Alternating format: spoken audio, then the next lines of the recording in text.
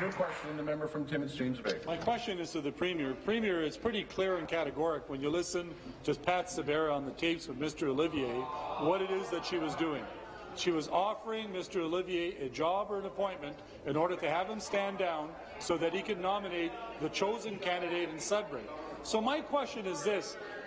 Was the Premier in the room when Pat Sorbara made that phone call? Mr. Speaker, there's an investigation going on. That investigation is not going on in this House. That investigation is happening outside of this legislature. I will work with the authorities, Mr. Speaker. I have said that all along.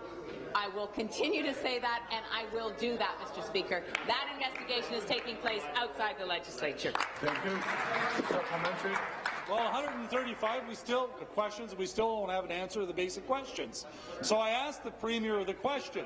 Pat Sorbara made a phone call to Mr. Olivier. She was categoric in saying, please stand aside and nominate our chosen candidate, and if you do that, we'll give you a job or an appointment. And my question to you was a simple one.